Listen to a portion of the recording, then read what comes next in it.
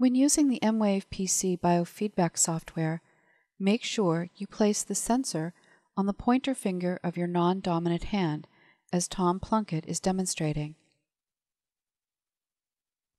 Settle into your chair comfortably and double-click on the emwave PC icon on the desktop. When the program begins, sit back and breathe gently, keeping your eyes closed at first so you can practice and concentrate on slow, diaphragmatic breathing.